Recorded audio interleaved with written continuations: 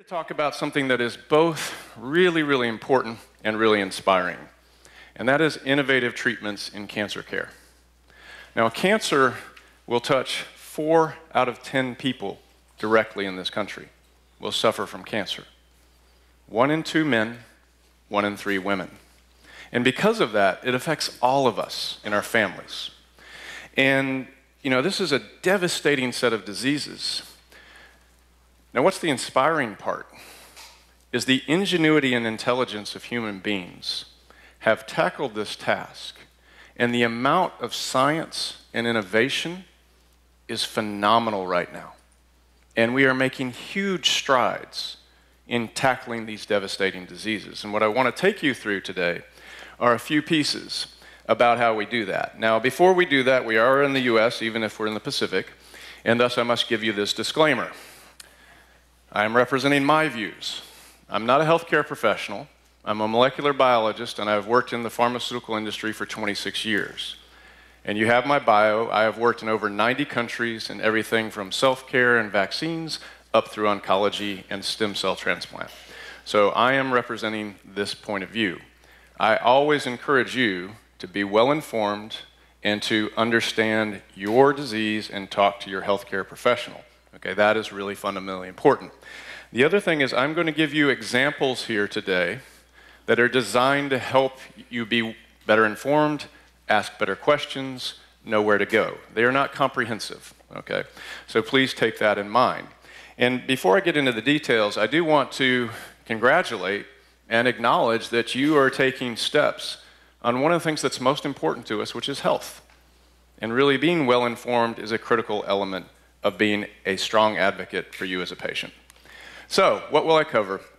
A little bit of brief background on cancer, so we're all in the same place as to what it is and what are some of the important foundations. Then the types of treatments, and I'm going to focus on the innovative types of treatments, really targeted therapy. Also, you hear the term precision medicine or personalized medicine. Immuno-Oncology, which is exploding right now in terms of science, and then also a really exciting element of cellular therapy, which I had the personal privilege to launch recently last year. And that is truly personal therapy. So not just precision, but personal, your treatment, okay? Then we'll have an opportunity for questions and answers, okay?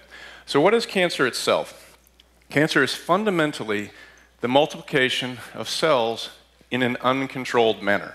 So the balance between growth and cell death gets out of whack. And all of our cells grow and replicate, but in this case, they don't die. And what happens with cancer that's different from other benign tumors is it can invade other tissues, and you have mutations that often drive it. Now, the thing to think about, and I'll talk about causes of cancer on the next slide, but when you hear about the genes that cause cancer, the oncogenes, really what this is our DNA replicates all the time. But it's like making a cut and paste on a paper. You cut part of it, you copy it, and then when you paste it again, you've now got a typo in it. And that's what happens in the DNA. And most of the time, our body is able to see that and not have it become an issue. But occasionally, it escapes. And that's what happens with genetic drivers of cancer. Now, what are the key drivers? Genetics. Okay, your DNA, how it reproduces itself, has an error, and this leads to some of the areas I'll talk about of what happens. Cancer grows, and it grows in an uncontrolled manner. Another key driver is hormones. So hormones are obviously wonderful things, lead to us being of our genders, all sorts of experiences, but they're actually a key driver of cancer, and the difference between male and female cancers is hormonally driven. If you took out breast cancer, prostate cancer, etc., and you lined up the types of cancer, it looks very similar between the two genders. But prostate cancer for men, breast cancer for women, ovarian cancer, these are driven predominantly by hormones. Now, the environment can lead to cancer as well, because it causes damage to the DNA when it's replicating, and that leads to that typo and that error. You also have certain physiological circumstances, particularly obesity, et cetera, that also can trigger and lead to cancer. And then, of course, there's been a lot of work over the last 20 years or so, and my mother as a virologist knows this, where viruses actually integrate into the DNA and again cause these errors. Now, the reality is some of these things come together in some patients. You have hormones as well as genetics, or you have hormones as well as the environment, and that leads to cancers in this case. So good news, bad news, we understand it.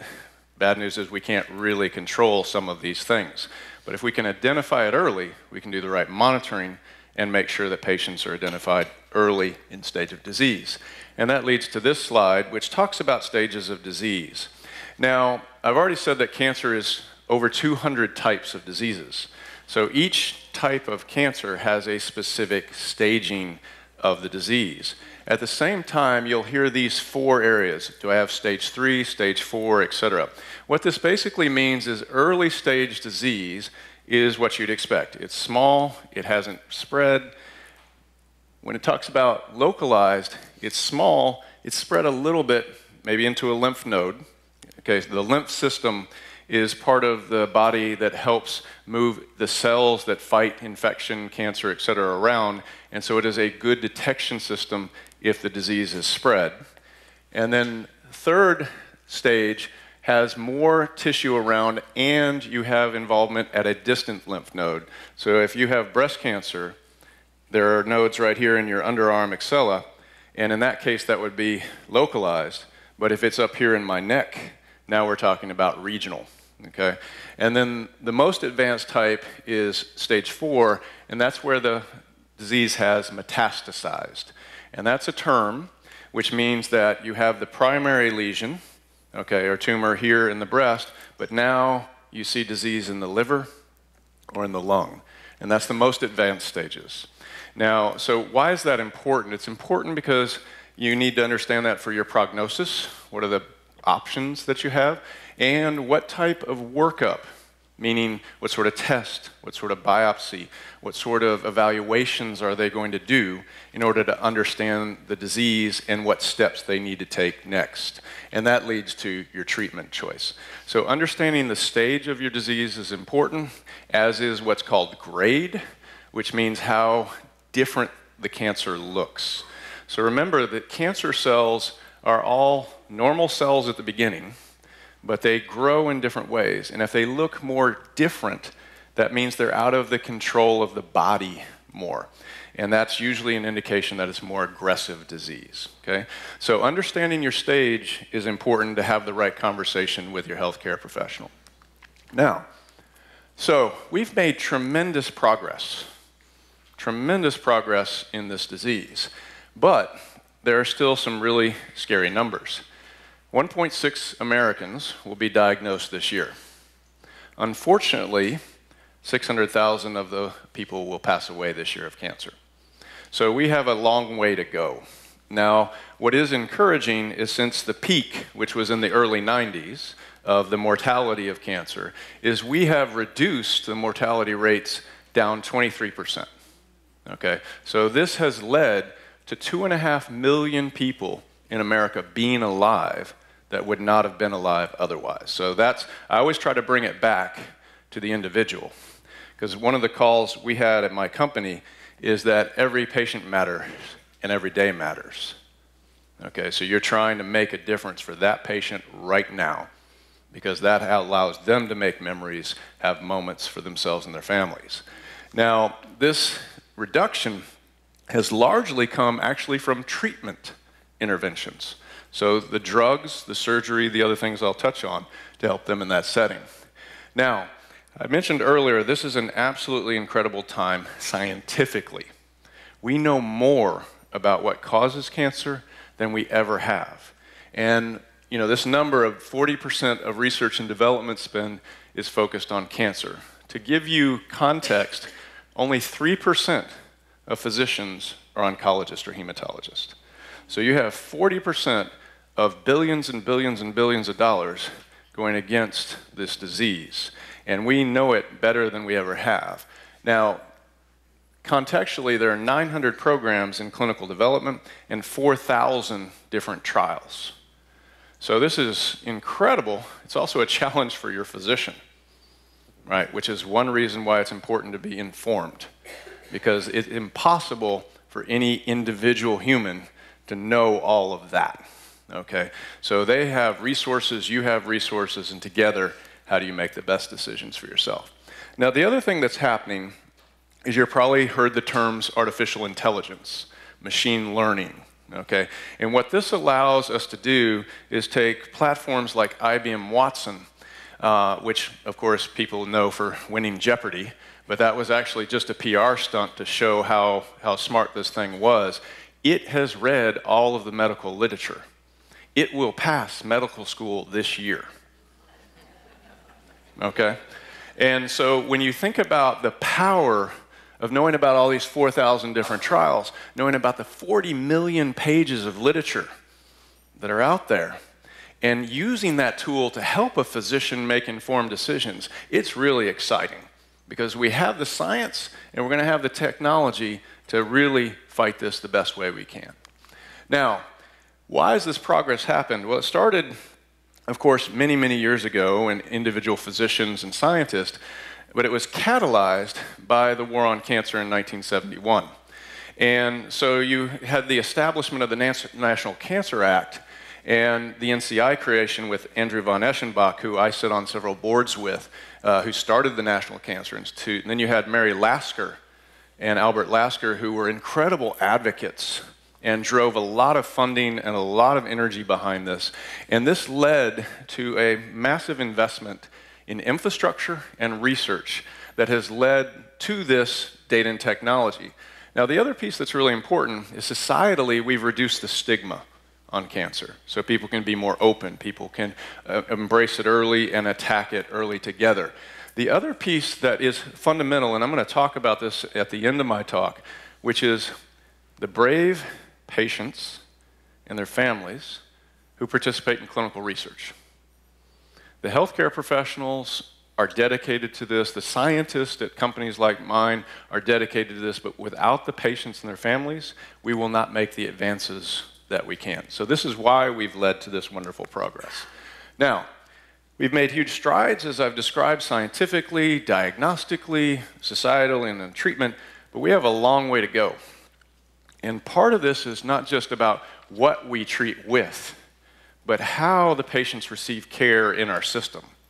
And this needs to be integrated across different physicians, it needs to be integrated across different treatment modalities, and we also have to change the way trials are conducted, because it's very inefficient, it takes too long, and we have too many questions to answer. So I'll speak on that in a little bit.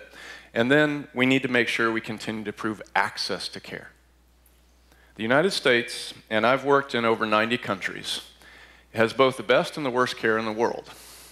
And a lot of it depends on where you live and who you get to see. And that's not really acceptable. So we need to work and continue to make sure people have access. So now let's get to the meat of the innovative treatments. So on the left-hand side, this shows the concept of targeted therapies, then immuno-oncology, and then cellular therapy. So let me start with targeted therapies and how they work as a platform, as a new pillar. So sometimes your physicians will talk about pillars of medicine. And what you have, of course, here is prevention. So an ounce of prevention is worth a pound of cure is very real. Okay, and the earlier we can detect and the earlier we can understand, the better we can get ahead of this, because if it's small and localized, the outcomes are great. Okay, 99% survival in prostate cancer if you find it early. Okay, that's what you're really looking for, okay? And we're blessed that my mother-in-law, many of her friends are breast cancer survivors because we found it in an earlier stage, right? Now, surgery is a key element to remove the tumor, get that disease out, all right? Radiation, attack the tumor with radiation where you can't do the surgery or you choose not to. And then, of course, what many of you know of chemotherapy, right? Now, chemotherapy is basically a poison. It is designed to kill the cell, all right? Now, unfortunately, it's not very specific. So it kills other fast-growing cells, hair, stomach lining. These types of things. That's why you have the side effects that you see with most chemotherapies. And those were the pillars that we had for decades. But about 15 years ago, my old company ushered in the era of targeted therapies. And I'll take you through that journey just a little bit. Now, how do therapies generally work? First, you may block a key gene. So this gene causes the replication and growth of the cells. So if you block it, the cells don't grow. You may, as I said with chemotherapy, just poison or kill the cell directly. There's a chemical that causes the cell to die. Additionally, you may stop signals that cause it to grow. Tumors are incredibly smart. They will hijack the cell's mechanics and make it grow. So they'll produce more of the hormones or more of the cell signals that say grow, grow, grow. And that's also why people feel tired or they have wasting, is because the cancer is taking all the energy and things that normally apply to the rest of your body and they're focusing it on their cells. All right? So you can stop those growth signals. You can literally trigger the signals in the cell that cause it to die. So our cells have little programs that say, okay, when these things come, it's time to go away, and you can start and cause that. That's what's called apoptosis, and you may have heard that term sometimes. Bless you. The other piece is starve them of their fuel. So prostate, breast, ovarian, these are driven by your hormones. So if you can block that fuel, then they don't grow. All right? And then the last one, and this is a very exciting area, is you actually change the environment around the cells. So the tumor cells not only hijack to say, grow more of me, they actually cloud the environment. They protect themselves from the immune system by basically creating a cloaking device and clouds and say, I'm not here, don't recognize me, don't attack me. So we're now able to change that environment and clear those clouds out so your cells that normally fight these things can go in and attack the cancer. So these are the ways the therapies work. Now, targeted therapies specifically and chemotherapies had this traditional development program, and don't worry, this is not on the graduation test, okay, this piece. But what I want to show you with this slide is the complexity of drug development is huge, okay? We have to start way back here with find the target, do all sorts of fancy stuff I don't understand, okay? Lots of tests, lots of evaluations, and it's very complex, costs billions of dollars to get a product to market. And then you do what's called phase 1, phase 2, phase 3 testing. Now this is usually you're trying to find out if the drug is safe. Okay? What we know now with the science is we know that there is a mechanism and an activity, and we know that that has an action. So if we can actually test it and get it in the right place, we know it's going to have that activity. But is it safe? Okay? So that's what this testing phase does. This phase 2 is now looking and saying, okay, let's evaluate the activity. Does it really have the clinical activity? And then phase 3 is saying we're going to confirm that activity on a large scale so we know it's real. This has now changed. And it's changed because the science is so much better. So we can go faster. So now what we basically do is we do discovery, evaluate, does this make sense? Is there a logic scientifically, et cetera? We explore that mechanism in patients and in other models, and then we do a quick confirmatory trial, which means, yes, this works. The last piece then is now, because these are usually very scientifically sound ideas, they actually often apply across multiple diseases. So now we expand it. So instead of just testing it and say, chronic myelogenous leukemia, we know that can work in GIST. We know that can work in ALL. We know that can work in another disease. So we then expand the use very rapidly in order to bring these therapies forward to patients. Now, we have to do all of these things too, because that's regulated. So what you should know is that the FDA in the United States and EMEA in Europe have very stringent criteria that we have to deliver against. And so all these things have to be done, but we can go faster to this point, which allows us to bring it to more patients than we ever could before. So, what do you want to consider when you're thinking about, is this treatment right for me, and what do I understand? So first and foremost, what is the way it works? Doctor, how does this attack my disease? To understand that. Next piece is, what's the level of evidence we have right now? Sometimes we have a lot of data, sometimes we don't have a lot of data yet. And understanding that can be important for your choice. Next piece is, what happens when the treatment fails, if it does, or resistance develops? Because remember, cancer is a very smart animal, and it is trying to escape. It's trying to get away from whatever you're doing to it. And sometimes, unfortunately, our products don't work well enough or long enough for the patients. So what happens next is an important question. All right? Then, what are the side effects? What is this going to have on my quality of life? You know, am I going to have, hair loss? Am I going to have diarrhea? Am I going to have, autoimmune? What does that mean? Okay, and how do I feel about that? And then, what are the costs, depending on your insurance, depending on your access? How does that work? And then, hassle. What do I mean by hassle? How often do I have to go? Where do I have to go? How much monitoring is going on, et cetera. These are all equations that you have to put in to understand. Now, the other thing that is sad is many, many people do not take advantage of the resources that are available. Okay? There are tremendous educational resources offered by American Cancer Society, they're offered by the companies, they're offered by patient advocacy groups for the diseases, and that includes information about the disease, information about the treatments, also information about access and payment and support financially. So please make sure that you take advantage of the information that's out there. Now, I always recommend going to I'll say the most robust sources, which again are American Cancer Society, good advocacy groups, and the companies themselves, because they have to be reviewed and approved and agreed in order to communicate those things out. Okay? So, targeted therapies, what happens? On the left-hand side, this is designed to represent a specific genetic mutation that the scientists understand causes the disease. So in the case of CML, which is chronic myeloid leukemia, which is the disease that was the first targeted treatment was approved for, Gleevec, imatinib, that's BCR-ABL. We see in chromosome 9, you see this translocation, that's going to lead to bad things, and you can block that. All right? So you identify the target, then you have to design the drug that fits into that binding site, that blocks that activity. And that requires a lot of chemistry and a lot of sophistication, but we can do it more and more. So you basically think of a lock and a key. The lock is where the mutation is. The key is in there to block it. Okay?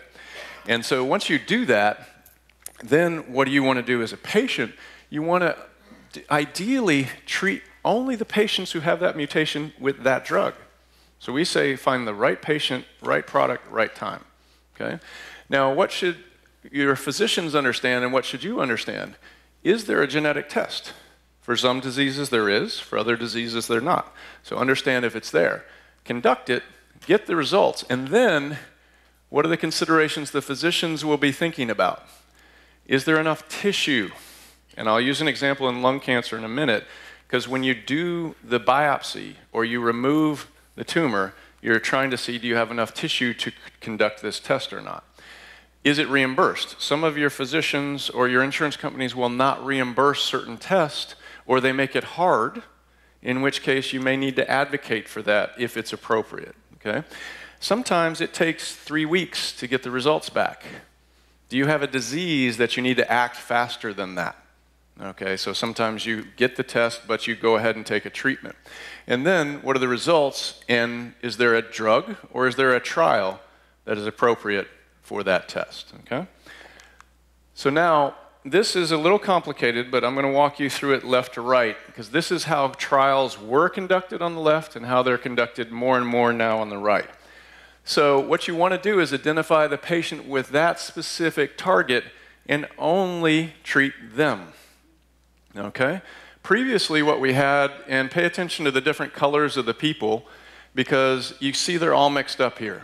So we would take a lung cancer trial, and we would say we have a EGFR mutation, let's test it in lung cancer. We know EGFR is active in that cancer. But unfortunately what would happen is we'd treat this, and these green people would get the benefit because they were EGFR positive, right? But these people, the light blue, would get no benefit because they weren't. And in fact, some people would have side effects. So these two groups got nothing good out of that process. And in fact, we might not even get the drug approved because the activity wasn't good enough in the whole population to say, let's bring it forward. So then what we moved to is we were able to stratify the patients into their groups and say, this is the group that we're going to test this particular drug on because we know they have the mutation. And that's called precision medicine. And that allows us now to know that each patient is going to benefit from the specific treatment based on their disease.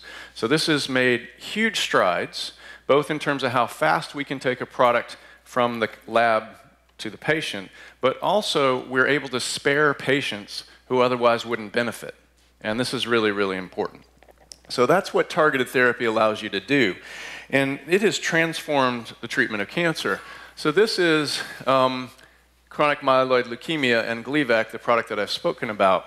And this is something that's called the Kaplan-Meier curve, and you will hear about it with oncologists. And the bottom is always time, and the left-hand side is often what they call progression-free survival, which means you are not progressing on your disease. Okay? You'll also see this for survival in general. And what you want to be is at the top. A curve that looks like this means these patients are not progressing on their treatment and not progressing with their disease. This line is what CML treatment used to look like, and you can see these patients are progressing fairly steadily. Now 9 out of 10 patients will die of something besides leukemia. Okay, so it totally transformed the way care is given, and Novartis was recognized with the Pre-Galian Awards, which is in essence the equivalent of the Nobel Sciences for the Life Sciences Agreement, and I had the privilege, the personal privilege, of accepting that award on behalf of the company, and it will always be in my heart to have had that opportunity, because the folks who make this decision, 7 of them are Nobel laureates. So this is very serious science, very serious recognition of how this changed the treatment of cancer. And the best news of this is it didn't stop at leukemia. There are many drugs targeting many different mutations, treating many different diseases. And so this is huge progress and really exploded into a new treatment paradigm. So why does it matter, and how does it play out in real treatment? This is a complicated slide, but let me walk you through it, because basically this is a testing on lung cancer, where in lung cancer there are at least 6 mutations we know of that have an effect on the disease and can be treated with a specific drug. So it would make sense that you want to test the patient and understand what their disease looks like to decide the treatment, right? What does this data show you? This data shows you that only 2/3 of the patients are actually tested for one of those mutations. And less than 10% are tested for all of them. All right? And many of them are not tested. So, next, how does that turn into treatment? Now remember, this is the curve I just showed you with survival and time. This blue line is the targeted treatment. So if you had a mutation and you got a targeted treatment, you had a better or a higher response. If you didn't, this green is not good. So what I've highlighted down here at the bottom is that if every patient had been tested and they'd received the appropriate treatment, 12% of the patients would have survived more than 2 years, longer than they did. It's important, okay, and it's available. So, this then turns to clinical trials. How do we conduct these? I showed you before how we used to do the trials with all patients. Now, there are a couple ways we can do this differently. So, we do the test on the mutation.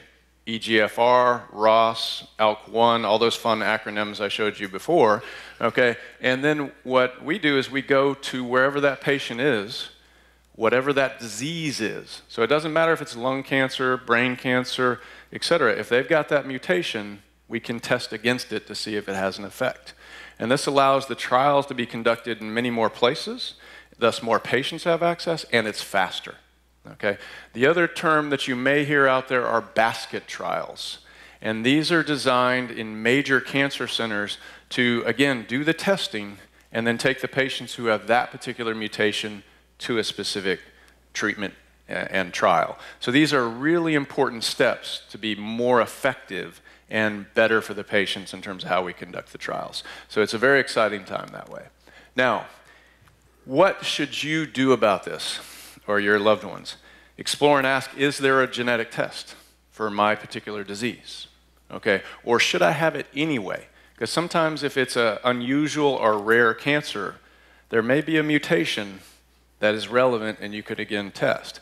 Now, some of these are what we call actionable. We know there's a test, we know there's a drug, and you should get that and then get the activity. Others are still under investigation. We don't fully understand what the connection is. And then, as a patient, understand the trade-offs for getting the test. And I'll explain this a little bit when I talk about immuno-oncology. Should you wait for the treatment? What's the right sequence of the treatment? How should you approach that? Okay? Now, immuno-oncology, very exciting platform. And what this basically is harnessing your immune system, which has done an amazing job day in and day out fighting disease, fighting pathogens, fighting cancer in order to allow you to get to the ripe old ages that we are, okay, because every day it's under attack. It's harnessing that and saying, okay, we're going to make sure you can work even better. And historically in cancer, we've seen these remissions or these responses in melanoma and renal cell in particular, where all of a sudden a patient had very advanced disease, we didn't have a treatment, and then they're cured. And we're cured because something happened in the immune system that allowed it to work again and get rid of that disease. So there's always been this promise that if we could unlock that and guide that, it could be probably the most powerful treatments we have. And that promise has come to reality. And I used to work 25 years ago on interleukins, interferons, et cetera, and we were trying to make this work, and it just was partially there. But now it's really there, and that's what's really exciting. So what happens is, you know, as I said, the immune system's really effective at this, and I talked earlier about the fact that the tumors fool the body. They create this cloud. They say, I'm not bad, don't attack me, you know, leave me alone, et cetera. And they do this in a number of ways. And so the treatment is designed to educate the system or get rid of that cloud. So again, the body's cells can attack this. The other step is to stimulate the immune system or to turn it up, make it more active so it's continuing to fight the disease. So these are the ways that immuno-oncology works. And cytokines, which is up here at the top, these are proteins that your body uses every day. It makes them. You'll hear interleukin 1, 2, all the way up through 20s, okay, and interferons. The problem is these are kind of broad brush things. When you have the flu, your body is producing a lot of interferon, okay, and so you don't actually feel bad because of the virus, you feel bad because of the reaction your body has created to the virus. And so it's broad and it works part of the time, but it's difficult side effects and it's not very specific. What we have now is the first generation of what they call checkpoint inhibitors, PD-1, PD-L1, and you may have seen advertisements on TV for Opdivo or Keytruda, and these are these products. And I'll explain on the next slide how they really work, because what they allow you to do is activate the immune system and clear up the disease. So let me orient you here. So this is the tumor cell on the top left. This is the T cell, part of your immune system that is attacking.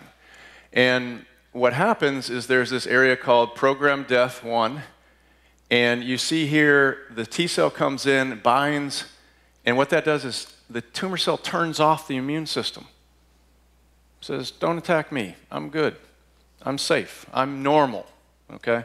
But what happens here is they come in and they break up this binding right here, and now the T cell sees the tumor cell for what it is. And you can block it here, and that's what the PD-1s do on the T cell, or you can block it here on the tumor cell, and in that case, now the cell is killed. But the T cell does its job, sees it, oh, you're bad, I kill you. And so that's why these therapies have come out, and they've really done a wonderful job for many patients. But what are the considerations on this? So far, what we've seen is that a moderate percentage of patients, can be between 20 and 50%, will get a very long-term response from this, because the immune system now sees the cancer, recognizes it can fight it on an ongoing basis. There are other patients, unfortunately, where that's not enough. Either the immune system is not in the state where it can fight properly because of other things, or the disease is more clever and has other ways to get around it. So we still have a long way to go on this, because also the responses to this are difficult for the physicians to measure. And so it's tremendously exciting. It's early. And we know there's a lot more we can do in this area. And so that's why at the bottom here, you'll see it speak about combinations and patient selection. So what do I mean by this? If you're familiar with the term biomarkers, this is a signal, just like I talked about in targeted therapy, that says this patient has this mutation, okay, and this level of it. You measure it in numbers. And the more of it you have, the more likely you are to respond. The less of it that you have, the less likely that that particular treatment is going to respond for you.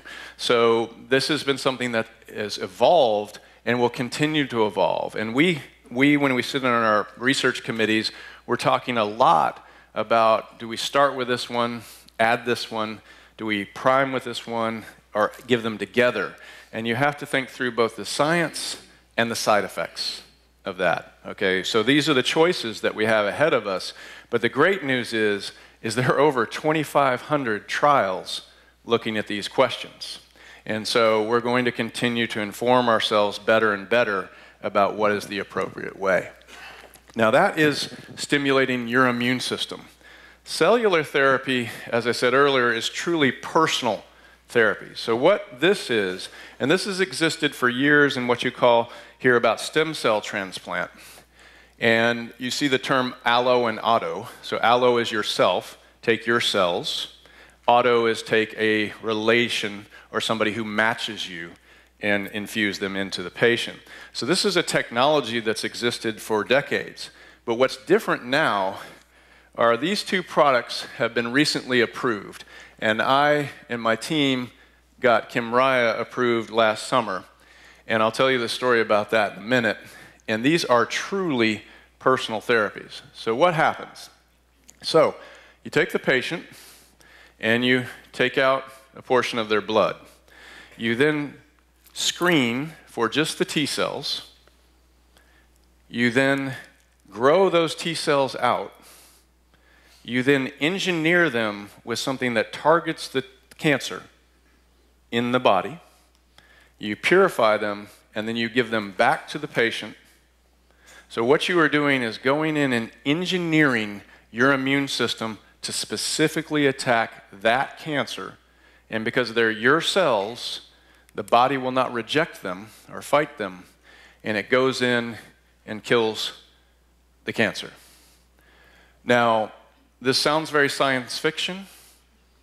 It's real. And in my book that I keep all my numbers, all my information in, at the back of it, I have two pictures. I have Nora, who passed away, who did not get the treatment, and I have Emily. Emily was patient number 1, and she was 3 hours from death, according to Dr. Grupp. She got the infusion. She's now 6 years out cancer-free. And to put this in context, these are patients who have failed chemotherapy, failed targeted therapy, failed transplantation, and we have an 83% response rate for these patients. So this is incredible, and again, a personal privilege to be part of, but it's also just the beginning, because we have a lot to learn about how to give these therapies and how to make it easier and faster and more accessible. So these are incredible advances that we're going to see, not only just this, but combine that with a targeted therapy for a specific disease, or combine that with immuno-oncology for a specific need at a specific time. So the potential is huge. So I tried to think about, how do you make these choices and what would you consider? And so is targeted therapy going to be right? Is immuno-oncology going to be right? And this is something that physicians and patients grapple with. So what would you decide? The short answer is, unfortunately, it depends. It depends on where your data and evidence are for your disease, your goals, understanding what we know about the best order of treatment. It might be best to start with a targeted therapy, take the disease burden down, and then come in with immuno-oncology. It could also be better to do immuno-oncology first and then attack the remaining disease. That's what the scientists are continuing to work through. And then, of course, what are the side effects or quality of life for where I am as a patient and what it means to me. Now, I'm going to speak about two last subjects, and then we'll open it up for questions and theoretical answers. Okay. Okay. All right. So cost in clinical trials. Now, cost is a huge concern in the United States healthcare system. And, I, again, have worked in over 90 countries, and I will tell you, again, we have the best and the worst system. All right? Now, part of that is because we spend 18% of our gross national product on healthcare. On average, around the world, they spend about 8%. And that's in the developed worlds. It can be down to 4% or less in other countries. We're incredibly fragmented. We have many different systems and groups, and it harms us as a society. So we have to do things differently to have a better sustainable approach. But let's talk about drugs specifically.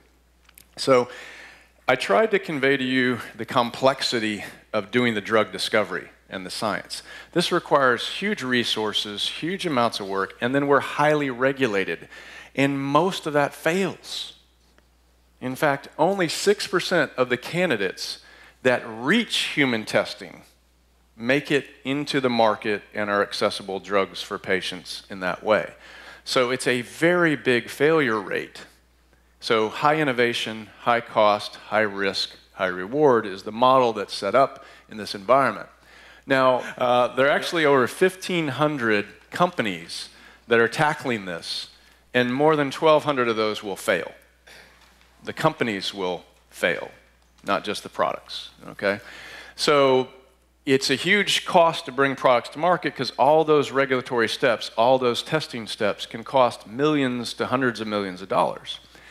And now the other piece that is distinct for the United States is these innovations become your generic products because the products have what's called a life exclusivity. So for a certain amount of time, you can sell that product in the market, nobody else can. They can sell similar products, but not that specific one.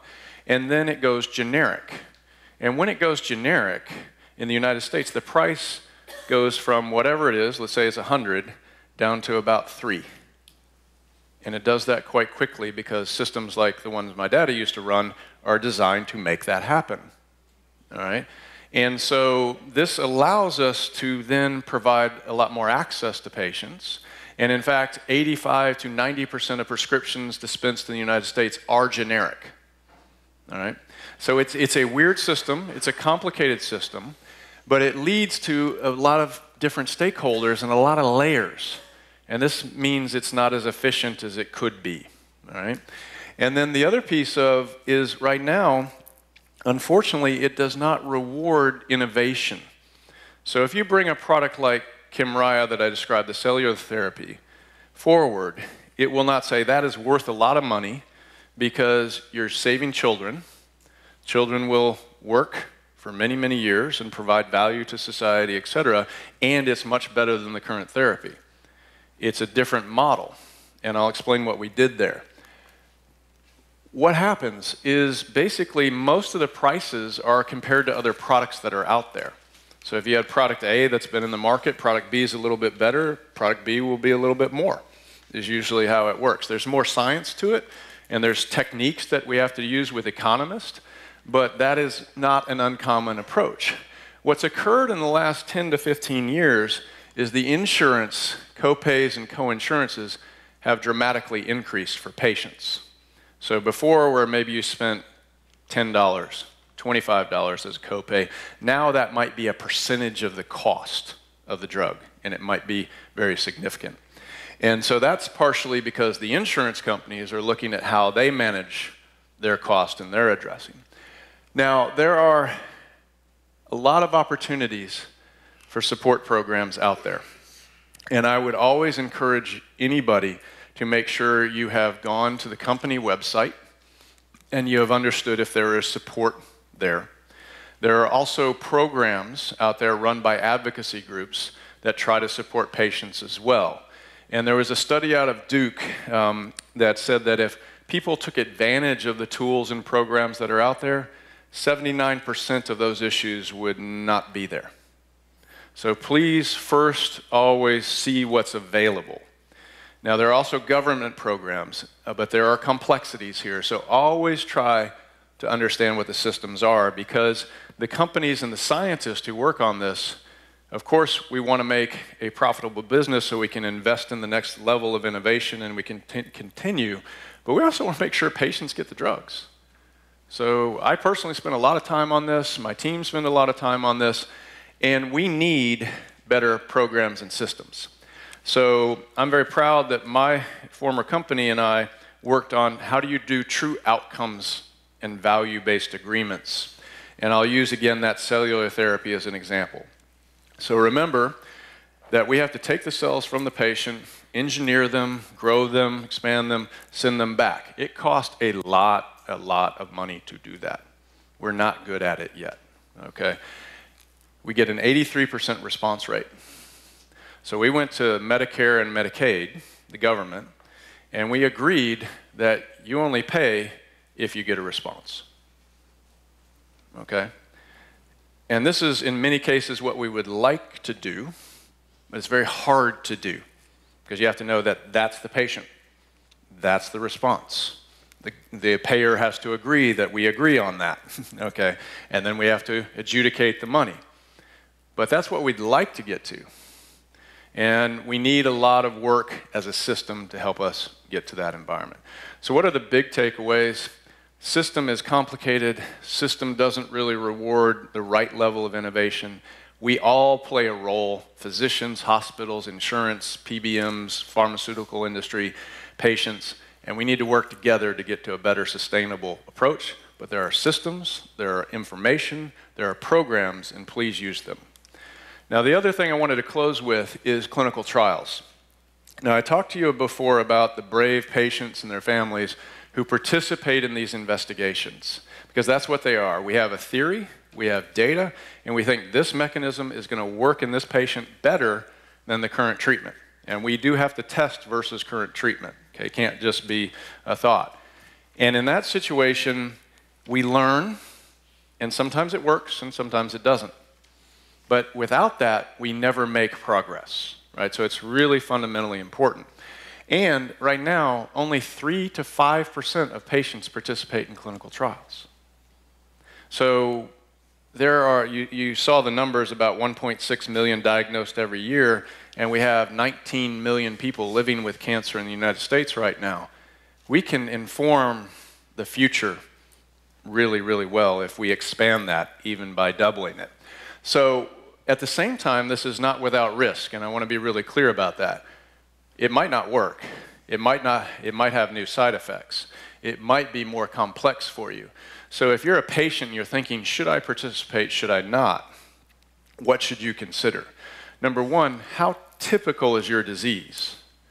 If you have a fairly typical prostate cancer, breast cancer, commonly treated disease that doesn't have any really unusual characteristics, then maybe the standard therapy is the best option that you have, considering everything else, okay? Now, you may say, I don't care, I'm going to go for the best innovation, I'm going to take that step, and thank you if you do that, okay? But not everybody is going to make that choice, but that can give you confidence or knowledge as to how the product will go. So the other piece is, how good are my physicians? And I mean that related to the disease. If it's, again, a common disease that they see a lot of and they have good expertise on and things like that, that can be very comforting, because we were talking, some of us earlier, about having the relationship and the trust in your physician, right? And that open communication. And that's really important. But sometimes it's a disease they don't see very much. Okay, that chronic myeloid leukemia I talked about earlier, on average, a physician will have 4 to 5 of those patients in their practice. So if you have that disease, I'm probably going to go to a specialist first in that disease, and then I can go back to my physician maybe and have the following, monitoring, et cetera. But they just don't have a lot of experience. And it's not fair to expect them to understand and know everything on 200 diseases. So understanding that, where you are.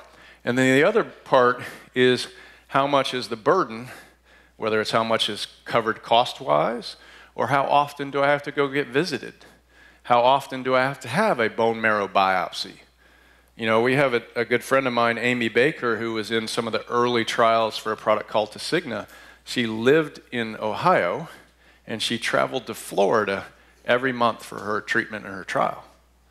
Now, she was willing to do that. Not everybody can. And in many cases now we have local options, but those are the types of things that you should be talking about to decide whether or not I go in. Okay? Now, big picture, what should you be able to do? Inform, inform, inform. The information is available out there. Have you and the physician and their staff have a well-informed conversation. Okay? They're trained and they have all the right intentions. It is your treatment, your life, and it is up to you to take that active role in that case. Okay? Next piece is advocate for what you want. They do not know unless you share. Okay? And every patient has different journeys and different choices. Where are they in life? What do they have moments that they're looking forward to? How does this quality of life affect them, etc.? Make sure you're talking to them, your staff, but you're advocating for what you want and you're clear. The other piece, and this is really important, is use the resources that are available. The physician's office will have a lot of information and tools, websites, brochures, etc. Staff that can talk to you about care, staff that can talk to you about coverage. But additionally, on the internet, and you do have to screen this, but on the internet there's a lot that's available. The companies I already spoke to, there are many patient advocacy groups out there that are very passionate about what they do, and they have a lot of good tools and resources and community. You know, I always say it's about education, advocacy, community when you're talking about these people, and being able to share your experiences with others. And lastly, of course, is making sure that you can afford the products and that you take advantage of the tools that are available. So with that, I thank you for your time and attention. I hope it was useful, and we'll open it up for questions and answers.